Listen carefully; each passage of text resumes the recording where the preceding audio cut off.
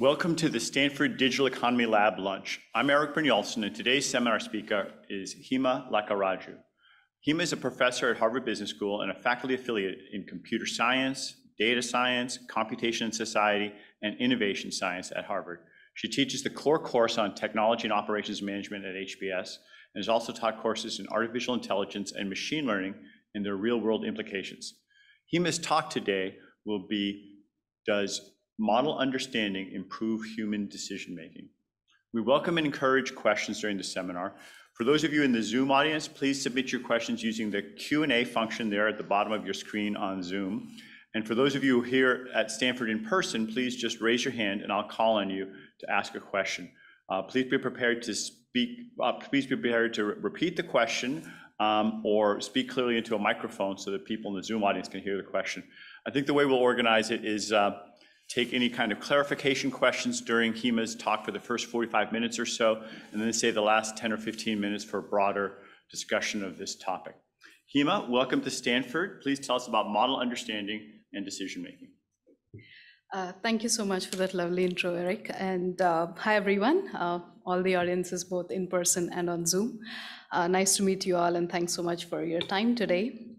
So without any further ado, I'll get started with today's talk. Okay.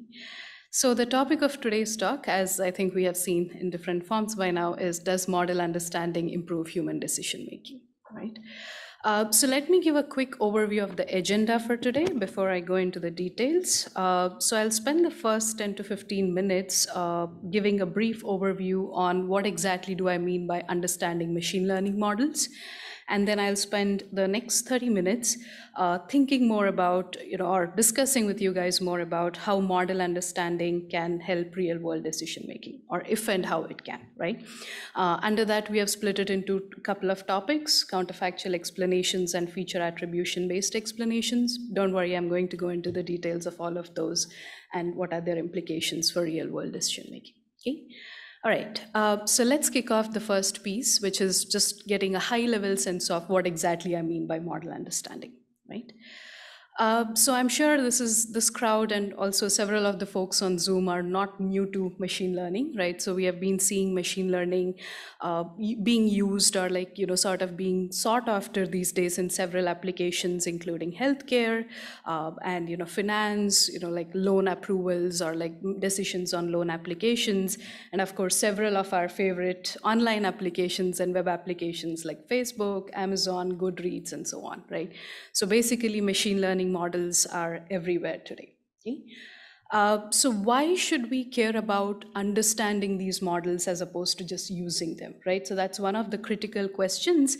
And in fact, several of the prior works have actually argued that model understanding becomes absolutely critical in several domains, especially those involving high stakes decisions. For example, healthcare, or for example, loan decisions or things like these, right? So, or screening resumes and so on.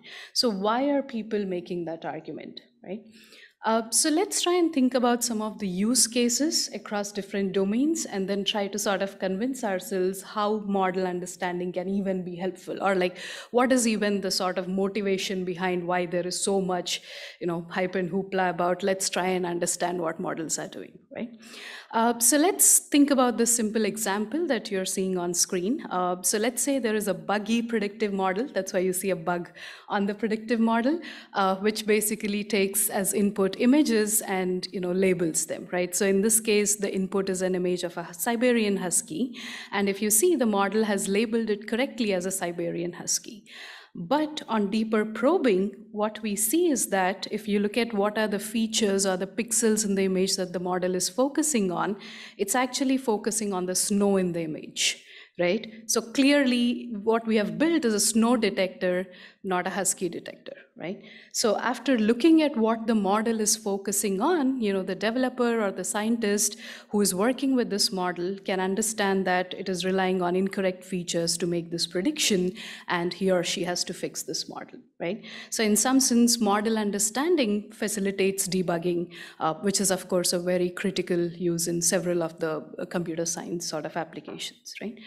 And the next thing, if we think of another application where there's a loan applicant and there is yet another buggy predictive model, in this case, the model's job is to ingest the details of loan applicants and output decisions about if their loans are denied or approved, right? And of course, there's a loan officer who's at the receiving end of these kinds of predictions, and they may also use their own discretion to determine what to do with these loan applications, right? So in this case, there's an applicant, the model says loan denied. Upon further probing, just checking what are the features that are most important to this model's prediction, what the loan officer notices is that race and gender are sort of showing up as the most important features. And that basically indicates that the model is relying on sort of biased features or incorrect features, and therefore he might have to make his own decision in this case, right? So in this case, model understanding has helped with bias detection. Okay? And kind of flipping this picture around and looking at this from the loan applicant's perspective. So let's say there's a loan applicant, and then she submitted her application and the model has rejected her application, the model that a bank is using. Instead of just telling her your application has been denied, if we can provide her with some kind of recourse, like for example, increase your salary by 50K or pay your credit card bills on time for the next 3 months, in order to sort of reapply and get a loan, if we are able to provide her with that kind of recourse, that would be a lot more helpful than just telling her your loan has been denied, sorry, right? In fact, things like these are being argued very sort of like rigorously by legislators and policymakers, and some of the legislations like GDPR like mention that this should be sort of a given when we are using algorithms to make important decisions. And in this case, model understanding has helped provide recourse to the individual who has been adversely impacted by model predictions, right? And the list goes on and on. In this case, if we see a doctor here who again has access to a predictive model, which basically ingests a bunch of patient records and then outputs predictions about whether patients are healthy or sick. Now, if we just give a list of predictions to doctors about different patients, again, they run into the same problem. They don't know how much to trust these models, which ones are correct, which predictions are wrong, when to rely on the model and not, right? But if I give the doctor a global understanding of what the model is doing here, which is, for example, if gender equal to female, then the model is relying on ID numbers, which is yet another spurious features. But whereas for male patients, the model is sort of relying on reasonable features like cold and cough, right? So in this case, the doctor can look at what the model is doing and realize that while she can trust the predictions of the model on male population, she cannot do so on the female population, right? So in this case, model understanding has helped the doctor assess if and when to trust model predictions when making decisions. Okay. And similarly, there are authorities now like FDA whose approval is needed if we were to sort of deploy models in clinical decision-making settings. And if they have this kind of an understanding of what the model is doing, then they can sort of determine if the model is ready to be deployed or not. Right? In this case, the model is basically using spurious features on female populations, which basically means it's not yet ready to be deployed since it is probably going to badly affect half the people. Right? Okay, so in this case, model understanding allows us to vet models to determine if they're suitable for deployment in the real world, right? So essentially, we have thought about or talked about a bunch of use cases, in terms of utility, whether it's debugging, bias detection, recourse, determining if and when to trust model predictions, vetting models to assess suitability for deployment. And there are several stakeholders that can benefit from model understanding, right? From end users like loan applicants, decision makers like doctors, regulatory agencies, researchers, and engineers. Pretty much the use cases are unlimited, and the stakeholders are also quite a few. Yes, Eric? Hi, Hima. Can you help me understand how one interprets some of the models? So if it's an if-then rule system, you can have these English-like logical conditions, but a lot of machine learning systems have millions or hundreds of millions of parameters that might be much harder to interpret. How do you map between those mathematical weights into things like what we age can or understand. gender or whatever? Yeah, so that's a great question. And that's what at least the next part of the talk is going to be about. Which is now that there are so many use cases or potential sort of positive implications of model understanding, how do we even go about doing it, right? Or what does literature suggest? Okay.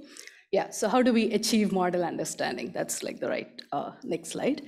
Okay, so take one of this, right? So historically, what people have done, so interpretability or model understanding has been a topic that has come to the fore at different points in time in machine learning and other relevant literatures. So the first take to this of how do we understand models is build models that are inherently interpretable. What do I mean by that?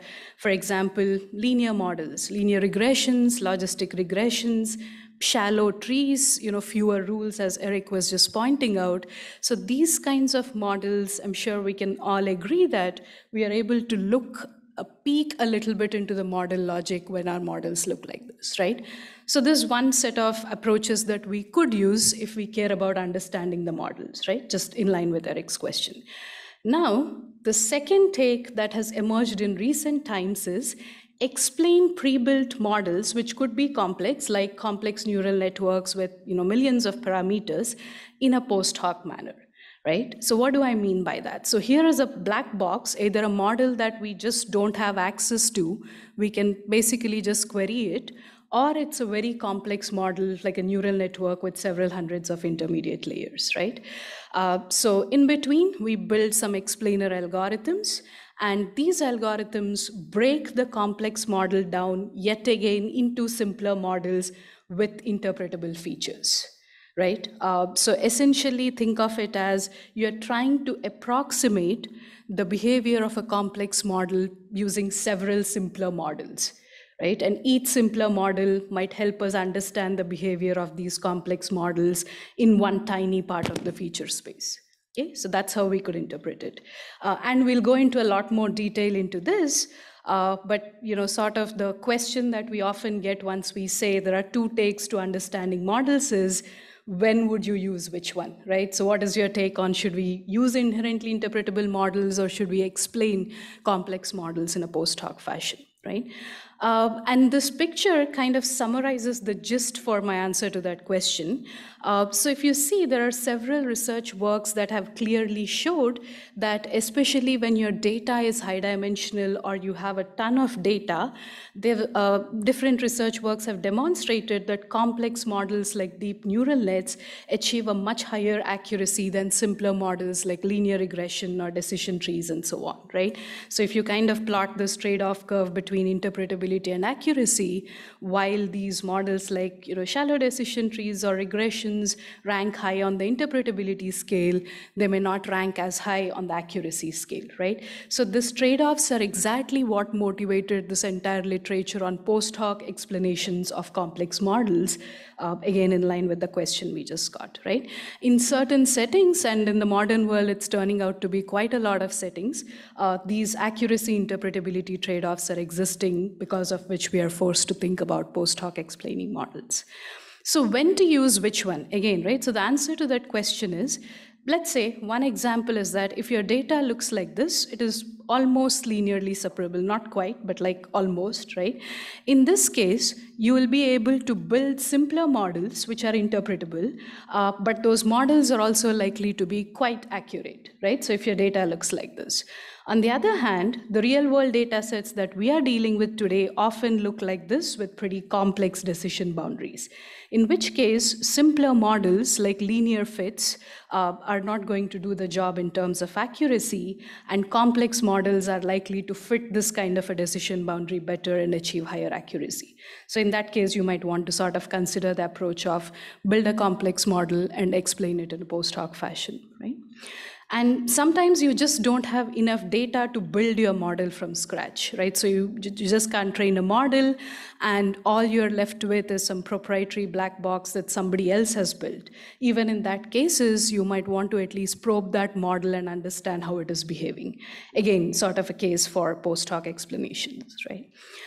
So in summary, as highlighted by some of the prior works, if you can build an interpretable model which is also adequately accurate for your setting, maybe that's the route to go, because you're avoiding one more level of approximation to understand what the model is doing, right? But otherwise, post hoc explanations come to the rescue and they help us peek into complex model behavior. Okay? All right. Okay, so this talk will focus quite a bit on post hoc explanations, as you might have assumed as we are making a case for it so far. Okay, so what is an explanation, again, in the context of post hoc explanations, right? So it has to provide some sort of an interpretable description of model behavior. What I mean by that is, let's say there is a complex classifier on this side, there is an end user on the other side.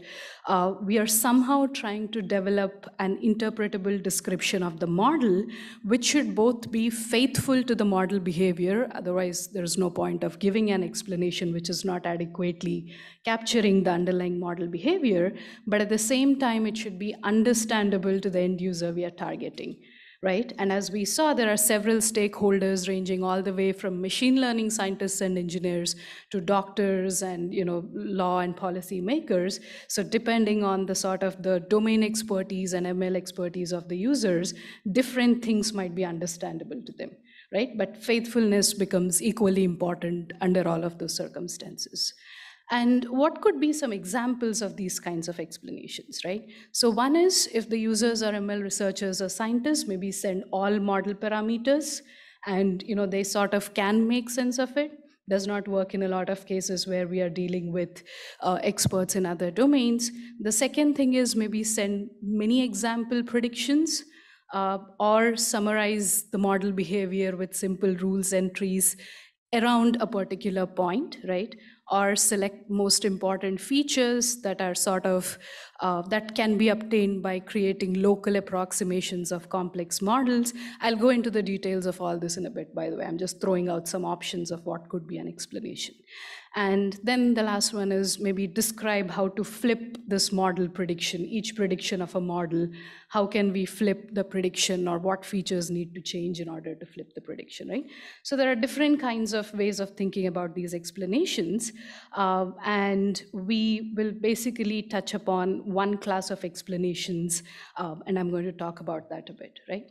So explanations can be broadly characterized into local and global. Local, as the name suggests, is you're trying to give an interpretable description of a model in a very small target neighborhood, typically in the vicinity of a particular data point, right? So essentially think of a local explanation as it is explaining how the model is arriving at one prediction, that individual prediction that we care about, right? And global explanations, again, as the name suggests, are interpretable descriptions of complete model behavior. So this can be thought of as a bird's eye view of model behavior, right? So in this talk, we'll focus on local post hoc explanations, and more specifically, two classes of local post hoc explanations. Okay, so any questions so far before we move on to the next topic?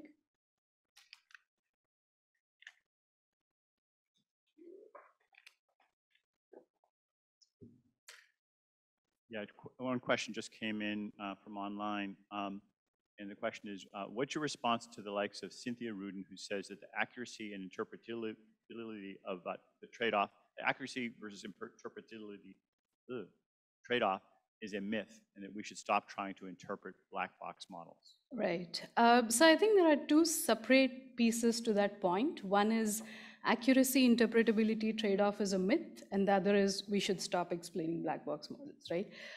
So let me address the second one. I think I've already touched upon some of that when I discussed some of the earlier pieces, where I said, if you can build an inherently interpretable model, which is also accurate for your setting, you should probably do it, because you'll avoid one more level of approximation, right? But in a lot of real world settings, unfortunately, that's not the case. People want to build complex models because they're turning out to be accurate, right? And that sort of kind of pushes us into this territory of like, let's consider post hoc explanations. Now, coming to the first part of accuracy interpretability trade-off is a myth, I think there are several works that sort of emphasize this piece that, especially if you look at high dimensional data sets like vision or NLP or even just structured data, which is sort of, we get tons of recommender system data these days. In all of those cases, I think deep learning models have like successfully bet several other simpler models. So that sort of indicates that there is a trade-off there between a complex model being able to do well. That said, I think maybe the point, I also want to qualify what she said in her paper, which is that in some settings, accuracy interpretability trade-offs may not exist, right? So if you have like a small data set with like reasonably simple decision boundaries, you might be able to say that, yeah, this trade-off does not exist here. In such cases, then you don't have any problem.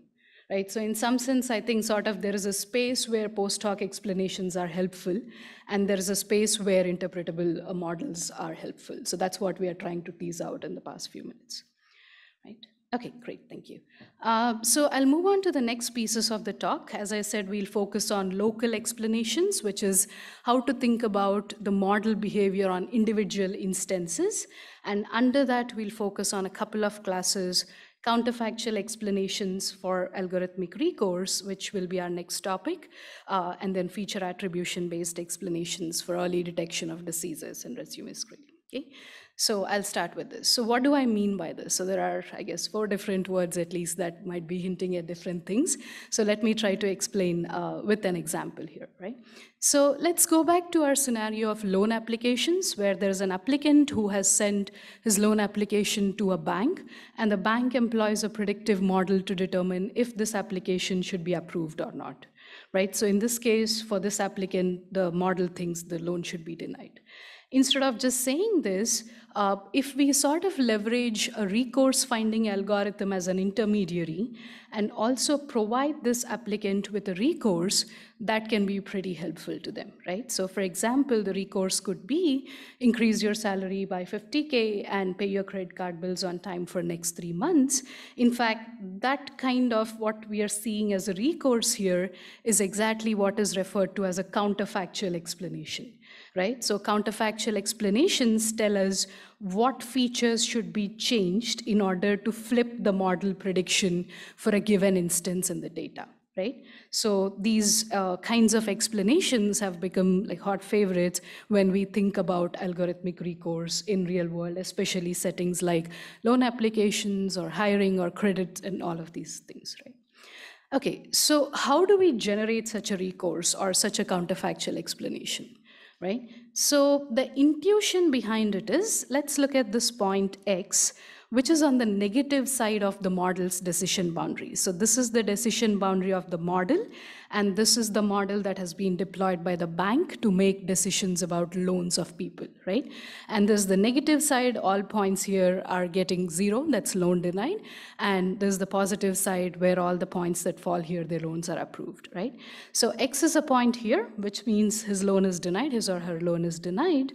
Now, how to generate a recourse? The way current algorithms think about this problem is, take X and then sort of try and keep adding small amount of noise to it until we are able to push it across the decision boundary and then convert it into a positively labeled point.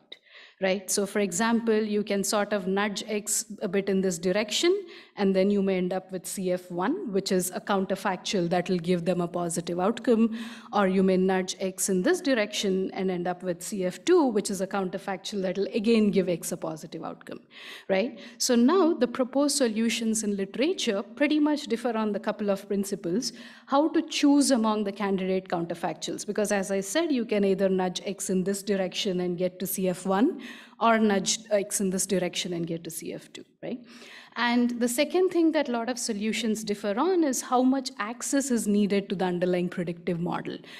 Do these algorithms just need query access, which means throw a point at it and you get a label? Or do you need more deeper access, like maybe weights of the, sort of the edges of the neural network, or typically they need gradients, which is the derivatives of the model, in order to sort of come up with these recourses, right? And the more information you have, the better the sort of quality of the recourses is the claim. Again, just to kind of highlight three different strategies that are being used to come up with algorithmic recourse or counterfactual explanations. The first one is minimum distance counterfactual, which is find a point across the boundary which is closest to the original instance. Right, so you can think of it as L2 distance, L1 distance, any of these things, but essentially pick a metric and find a counterfactual that's closest to the original instance.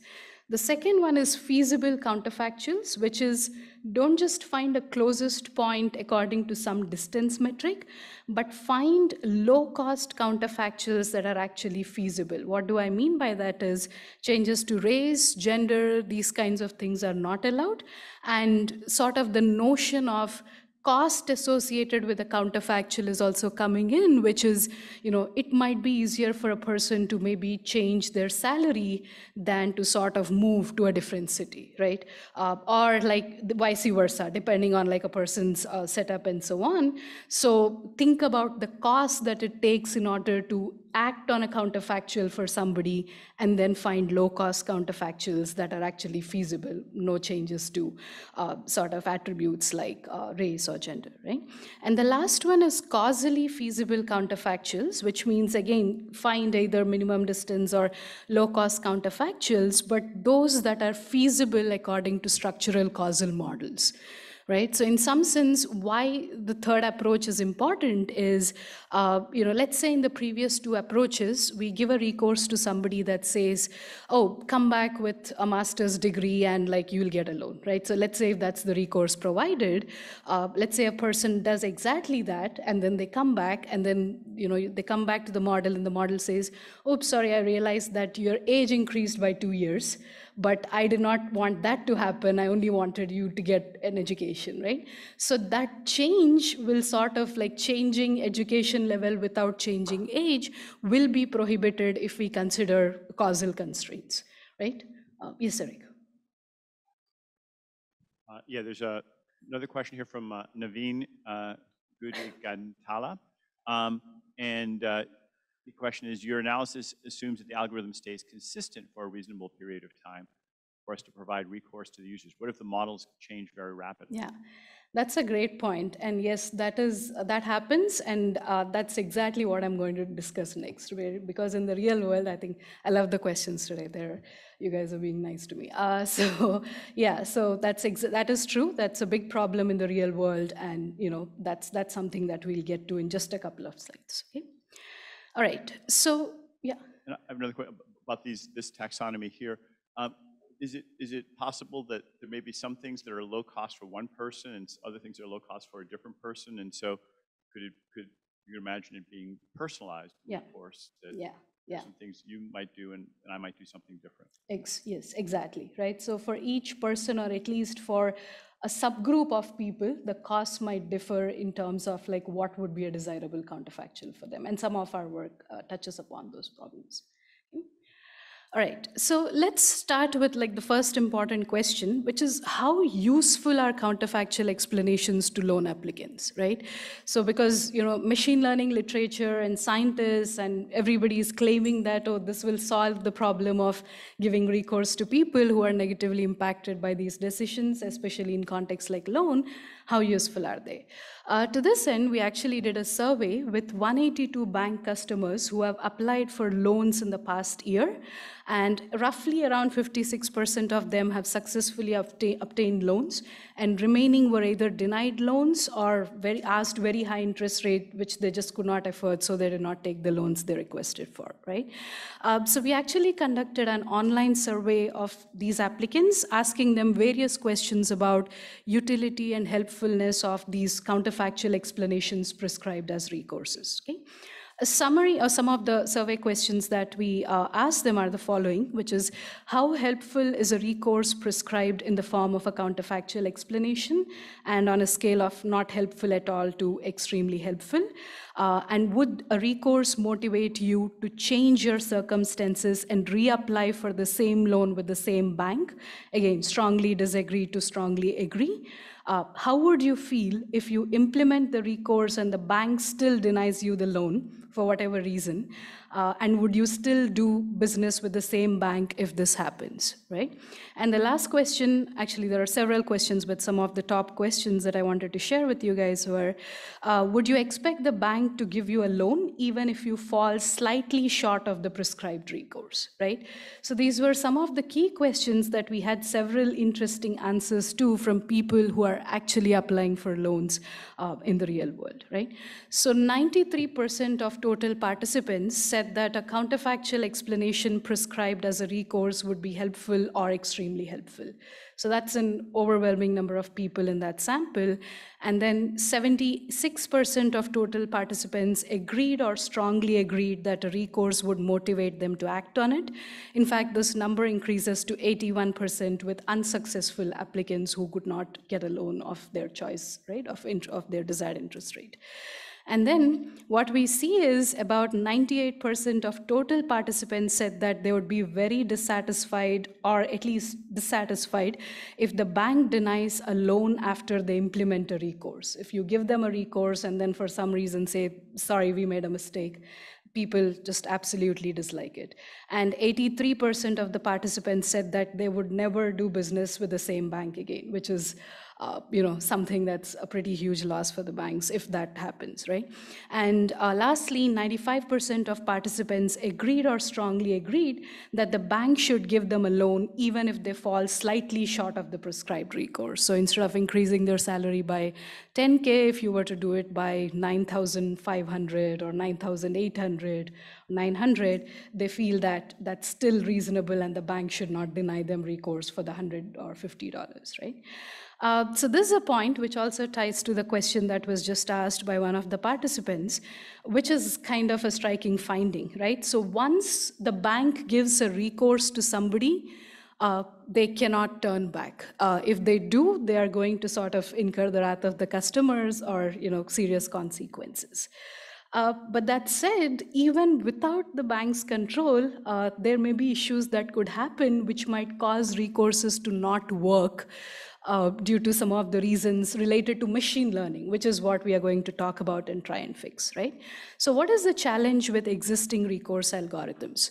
Recourse generated by existing algorithms, pretty much most of them or all of them, is typically not valid when the underlying model changes, right? So because all these algorithms assume the underlying model remains the same and prescribe a recourse for that. If your decision boundary has changed or the model have changed, there is no guarantee that you will still get a positive outcome when you implement a recourse, right? And as one of the audience members pointed out rightly, models are regularly updated in practice, either because of data shift or retraining and retraining induced by data shifts, or audits of models when people check if they're being fair and so on may also lead to changes in models, right? So, and models can be updated not on a particular schedule, but like any time, because otherwise that can be a very problematic thing for the banks if they realize their model is being inaccurate and they just have to wait another 6 months to update the model, right? So this is a very practical challenge which a lot of literature does not exist, and that's one of our New RIPS papers of last year, which was trying to address this challenge, right? So there are two questions when we think about addressing this challenge. The first is, how do we characterize model shifts? I think hopefully we have established by now that somebody who might have gotten a recourse, let's say this was a point or an individual who earlier fell into this negative space of the first model, let's say this is the first model, the blue line, and then got a recourse that falls somewhere here, and then the model changed to this black line, which means earlier this was positive, but now this is negative, right? So for such kind of a person or that kind of a scenario, what do we do is the question. And there are two key pieces to the solution. One is, how do we even characterize or model shifts, right? So what does a model shift even mean? So this answer can be sort of intuitively easy to think about when we think of linear models, right? So a linear model is basically a vector of coefficient. A shift to that model can be modeled as additive changes to the coefficients of these models, right? So that's one simple way to think about it. But that said, this can get complicated as you go to complicated models. And typically you can think of, as long as you can express it in some kind of a vector of theta, we can capture changes to that in some way, right? So, and different alternatives are possible. One of the things that we used is we consider additive shifts to model parameters, and they'll help us characterize that here is a change to the model, right? So in doing so, of course, the solution is assuming that the model class is not changing, but it's the same class, but the parameters are changing because people are retraining the same class, right? And once we have a handle on how to characterize these model shifts, the next question is, how do we generate recourses that are robust to model shifts, right? And the solution there is, earlier, if you were trying to if the loss function for generating the recourse was minimize the chance that the prediction of this underlying model will not be one for an implemented recourse, if that is the intuitive loss function, now your loss function changes to minimize the chance that the recourse does not lead to a negative outcome across a range of models. Right? So instead of looking at one model and trying to come up with a recourse, now you want a recourse that actually works for that model, but also like sort of shifts around that model, like additive shifts of the parameters of those models, right? So in some sense, this can be formulated using a minimax optimization problem, which is actually something that you would find pretty commonly in adversarial machine learning literature. The idea is to minimize the worst case recourse loss across different possible model shifts, right? So don't just minimize the loss under one model, minimize the worst case loss under several possible model changes, right? And we use this adversarial training algorithms, which are again sort of standard in adversarial ML literature to optimize it. And we also have some theory in this work that demonstrates that the recourses generated by our models are not significantly more costlier than the recourses generated by previous algorithms, which don't consider multiple models and recourse being robust to multiple models, right? So that's the sort of summary of this work. And we carried out experimental results or experimental evaluation with different data sets, one of them capturing correction shift, which is the data had some inconsistencies earlier and they fixed it. That's the German credit data. Other one capturing temporal shift, which is the loan approval data from year 1 to year 2. There was change in the data. The last one is geospatial shift, where it's student performance across different states in the US, right? So different kinds of shifts in the data will cause changes in the models, and that's what we were trying to capture. And as a summary, what we found was that recourses generated by our framework are on an average across all 3 data sets about 74% more likely to hold across model shifts, right? So that's a significant jump over other algorithms. So this 73% or 74% improvement is relative to state of the art. Right? So that's one of the solutions for how you would think about this problem of models are constantly updated. Now what happens to recourses? Okay. So there is also another piece, which I don't think I have time to go into a lot of detail into, but essentially another thing that people mentioned in the survey was that several of the participants agreed or strongly agreed that the bank should give them a loan, even if they fall slightly short of the prescribed recourse, right? Again, what some of our recent work, which is currently under review, deals with this problem. The first thing that we found was that, in fact, several state-of-the-art algorithms actually don't guarantee this. So if they say increase this by 10,000, if you don't do it exactly to that, sometimes even the monotonicity is not preserved, right? So you need to kind of be there at the dot, otherwise you might still sort of end up in the negative zone. And that's a problem, and that was being fixed by one of our recent works. Again, the intuition here is that don't just give a recourse, give a recourse where you're ensuring that small shifts to that given recourse will still get a positive outcome from the model, right? So that's how the objective function is sort of modeled and efficiently solved using certain algorithms there. Okay? All right, great. So now let's move to the last part of this talk, and I'll spend about 5 to 10 minutes on this, which is thinking about feature attribution-based explanations for early detection of diseases and resume screening. right?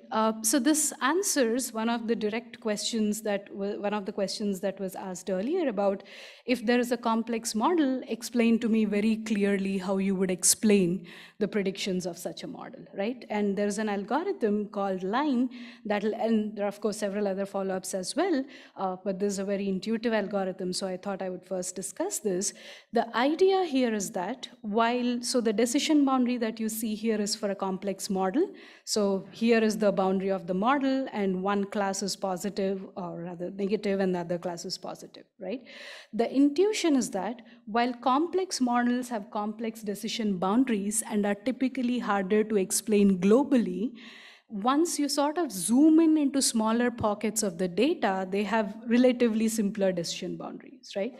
So while this might be super nonlinear at a global sort of a bird's eye view, if you look at this point here and zoom in here, you see that the model can be just modeled by a linear model, right? So this is essentially like a linear decision boundary. You can use a simpler model to capture the behavior of this complex model around the vicinity of this point. Right? So that intuition has been exploited by several works in recent literature, and a very simple algorithm which sort of exploits this intuition is the following. What we do is sample points around xi. So let's say that plus mark that you see is a point xi. So you basically perturb that point slightly and sample a bunch of points around it so that you have like a local neighborhood around xi. And once you have a bunch of points around xi, use the underlying complex model to sort of label those points because we want to approximate that model, and then weigh samples according to distance to xi. So a point that is farther away gets less weight, and the point that is closer to xi gets more weight, right? Because that's what we want to model. And then once you have this kind of a setup, just fit a linear model, like a linear regression or a logistic regression, to these points, and that will essentially give you like what are the features that are important for that particular prediction for the complex underlying model. Right? So there's a very simple idea. You're trying to approximate model behavior in that local neighborhood using like small models or like simple linear models, right? Okay, so now using that technique and that tactic, can we improve the accuracy of real world decisions using explanations that are generated using this kind of an approach, right? So what we studied is a couple of things. So first is this prediction problem. The question here is we want to understand if the accuracy of this kind of decision making can be improved using this feature attribution based explanations. So the problem here is a given patient likely to be diagnosed with breast cancer within the next 2 years, right? So it's an early detection problem, not a diagnosis problem. To this end, we carried out user studies with about 78 doctors who are residents in internal medicine. And we basically did an online study with them. Again, none of this is actually live study on patients, just to be very clear. So these are simulated online studies where people are looking at historical data and trying to sort of pretend that that's the current data and make their predictions. Right? So what we did was each doctor looks at 10 patient records from historical data and make predictions on each of them about is this patient likely to be diagnosed with breast cancer or not, right? And we in the next 2 years or not. Okay, so we kind of divided these doctors into 3 buckets, and doctors were randomly assigned to one of the 3 buckets. What are the 3 buckets? The first bucket just had doctor looking at the data of the patient and then determining is this patient likely to be diagnosed with breast cancer or not. And we measured the accuracy of this setup. It was about 78%, so, right? So that's the human-only decision that we are making. And the second bunch or group of doctors, they had access to the model's prediction as well as the probability for each point that they look at, right? So they don't just have their own sort of discretion or decision-making power. They can look at this label. For example, in this case, somebody is at risk of being diagnosed with a probability of 0.91. Right? In that case, the accuracy of the overall decision making turns out to be, about 82%, right? So I also want to show that the model accuracy itself in this case was about 89%. So interestingly, when we put the doctors and the predictions together, their accuracy didn't really match up much to, I mean, it's still in the vicinity, but there is still like absolute points of like about 6 to 7 point gap. Right? Now, the third case is there is a doctor, there is the model prediction and the probability, but there is also a list of the important features that we obtained using the explanation method that we just talked about in the previous slide. Right? So we just show that these are the 3-4 features, the top 3-4 features that the model is using when making this prediction. So the doctor has access to all of those pieces of information. In this case, the accuracy turned out to be much higher than even the model's accuracy, because doctors now were sort of using those explanations to judge whether they could rely on the model or not, right? For a particular prediction. So in this case, obviously, the example that I'm showing, you see that the important features are ESR, which is sedimentation rate, which is a marker of inflammation, and family risk of this disease, breast cancer, and other chronic health conditions. Those are the important features that the model is using for this prediction, which seems pretty reasonable, right? But in another example, we also saw that the model is using features like appointment time, appointment date, zip code, and doctor's ID when determining what will happen. And in that case, obviously, the doctor would ignore the recommendation of the model and make their own prediction, right? So it helped them calibrate how much to rely on the model predictions, right? Yeah.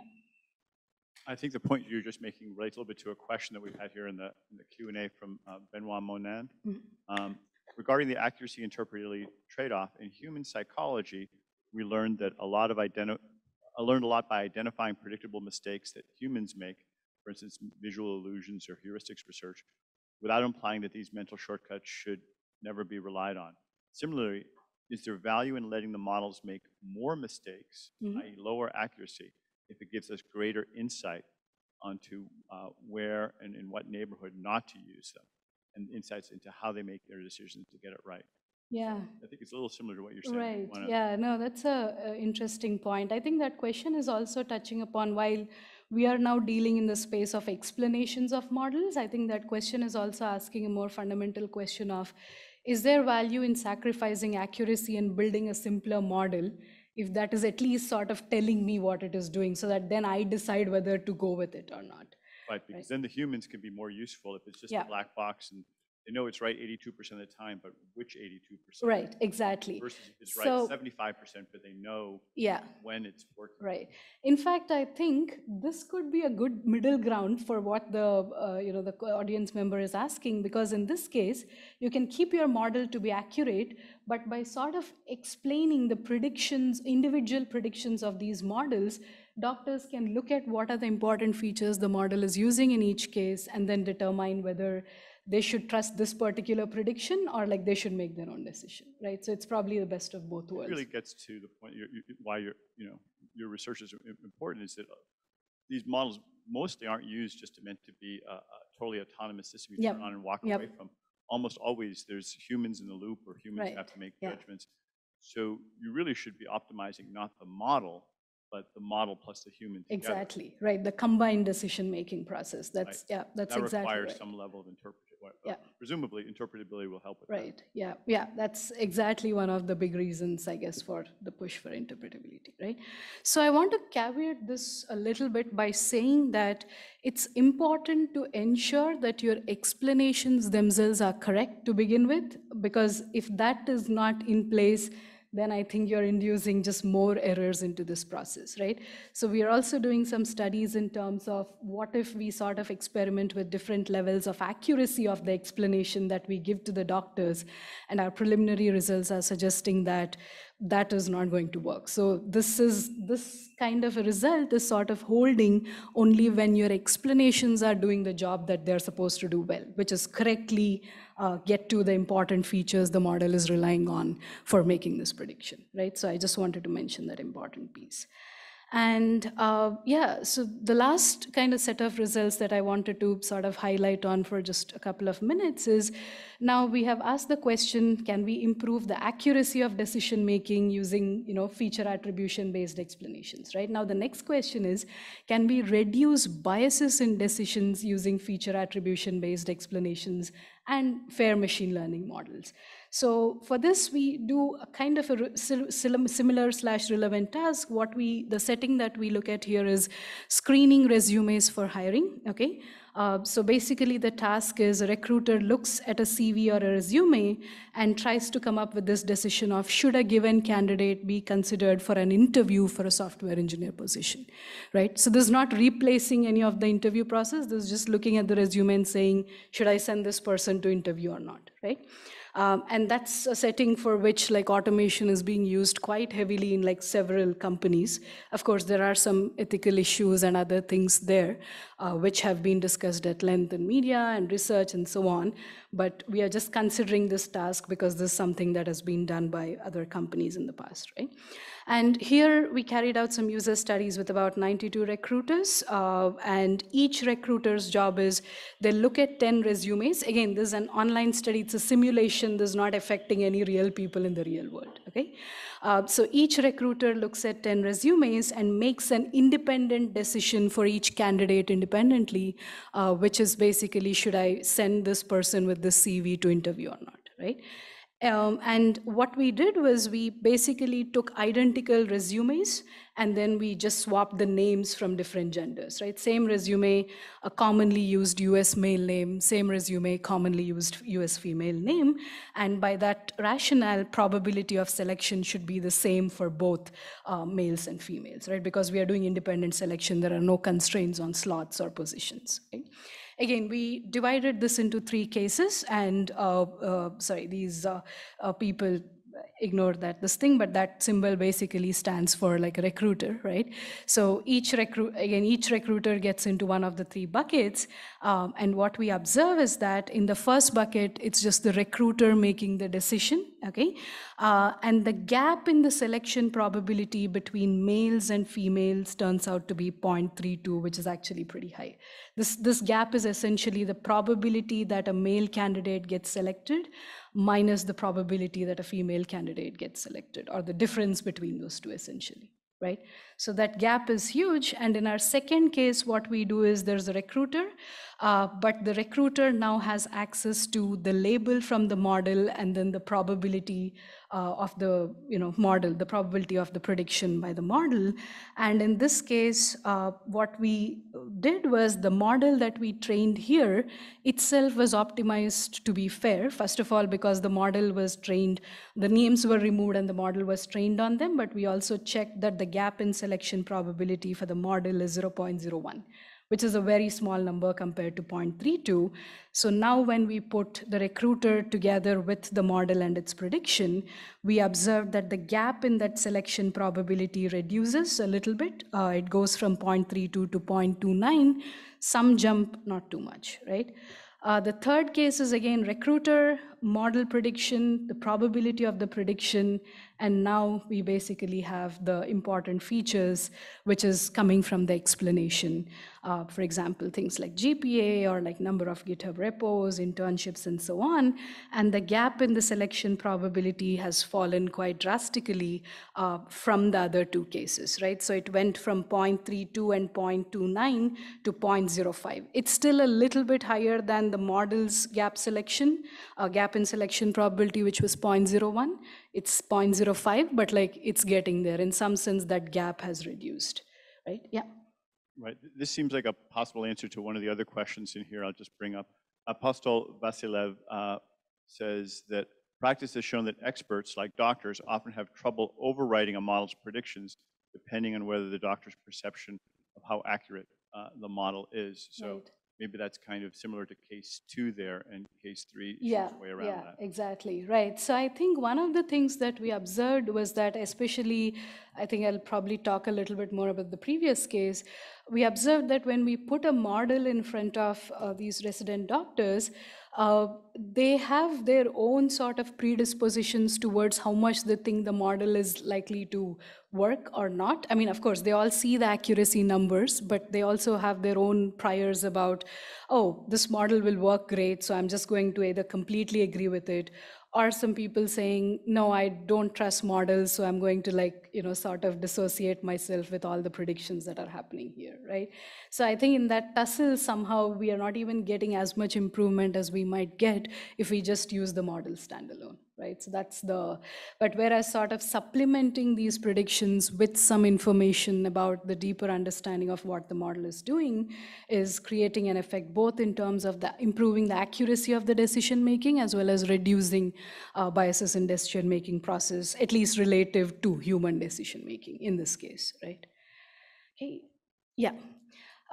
So in this case, what we have seen is that understanding the rationale behind the prediction may be acting as a behavioral nudge. When we actually followed up with the recruiters and asked them, okay, so what does it feel like when you have a model and the prediction in front of you? And they actually said this thing, which was very illuminating, especially the people who saw the explanations, was that they were like, oh, when I saw the explanation, it felt like I was kind of reasoning with a colleague who had their own reasons to select this person, right? So it was almost like another entity trying to tell me, I'm making this decision because this female applicant or candidate has a lot more GitHub repos than this other candidate you're looking at. So why are you not thinking about it? Right, so especially features like stars on GitHub repos, number of GitHub repos started getting flagged here as important features. And I think that was what people were sort of like becoming cognizant to that fact when looking at some of the female applicants, and that's what was reducing the bias a bit. Okay. All right, so with that, we have sort of powered through this quite a bit, and thanks so much for your patience and staying with me. I just wanted to end with some conclusions and happy to take more questions after that. So in the recent years, model understanding has emerged, or rather re-emerged, as one of the most sought after topics in machine learning. If done right, this can be very helpful in probing deeper into model behavior beyond just predictions and probabilities and confidences, right? It's very important to pay attention to quantifying the correctness or accuracy of model explanations. Otherwise, we might just end up trusting and deploying models with undesirable biases. If your explanations are wrong in the first place and you're trusting models based on them, so you might get bad results if the explanation itself is not correct, right? And this is definitely a nascent field. Lots of scope for new research in terms of understanding utility of the methods that we have, of the explanations that we have, and also improving the reliability of existing methods and/or are fundamentally rethinking the design of existing explainability methods, right? So with that, I would like to thank you all and just flash the slide in case you want to reach out with more questions, but I'm also happy to take any questions if we still have time. Thank you so much. Thanks so much, Hima. And let me just first see if there's any questions in the room here. No? Okay, there are some questions online, so let me start with one. This is a very specific question, but maybe make it to launch it to a broader point. Earlier, you said that if one of the factors, variables was zip code, you would disregard that. The person asked, why? Why disregard the zip code? Which I guess leads me to ask a broader question. What is it? Maybe it depends a bit on whether you have a predictive model or a causal model. Yep. Maybe if you're searching for lead poisoning, zip code would be important. Right, and, yeah. And so maybe you can say more about which factors to include. Yeah, so that is a question that basically has very domain-specific answers, because in that particular case, the fact that I think it was using few features like appointment date and time, and I think zip code was the fourth one or something. I think the more undesirable features were like appointment date and time and so on, because that could potentially be because there are certain doctors who are specializing in certain cases that are likely to have to be checked and so on, and they're associated more with like positive detections of like early diagnosis, but their times and dates might change, right? Like, I mean, they might be on some schedule in that data, but like next, the sort of season changes and their schedule could change. So that's why that's more of a spurious feature. So I think that's what I was referring to. But zip code in this case, I think it could potentially go either way. I guess in some cases, as you said, it might be important.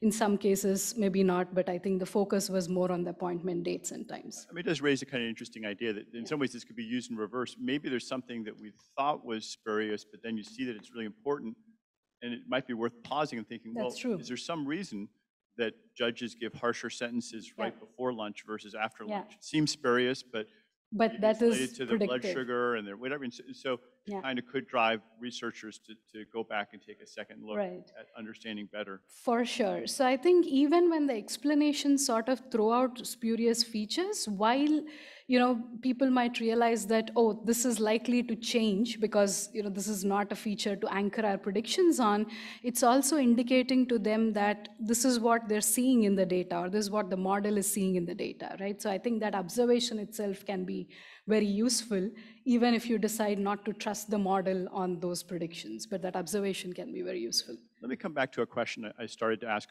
earlier on, which is part of the power of machine learning systems is they can absorb enormous amounts of data and have millions, hundreds of millions of parameters, and frankly, understand all sorts of things that I could never understand, most humans could never understand.